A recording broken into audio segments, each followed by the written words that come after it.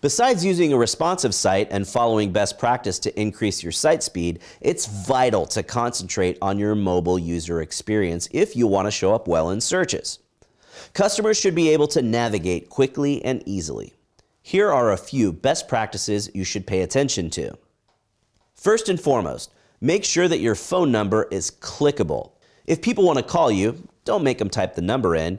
If you add in an A link parameter to the phone number with tel : and the phone number as the target, customers can click the phone number and call you automatically. Speaking of clicking, remember that users are using a fingertip or their thumb to click the elements on your site, not a mouse.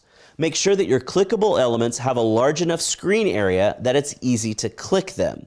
If elements are too small and close together, it's much harder for users to click the link that they're trying to click. Make sure your menu is easy to click on, and submenu items should also be separated enough to allow for easy clicking.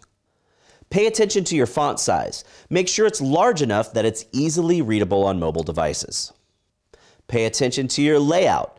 If you're only relying on the responsive code to rearrange elements for mobile, you could end up with cluttered pages. Remember, you should be designing everything for mobile first, and then using your responsive CSS to enhance the experience for desktop. Make sure your lead forms are short. It's much more difficult to fill out complicated forms on mobile devices. Make sure you're always running A/B tests on your mobile site. It's important to test everything related to mobile experience and site speed.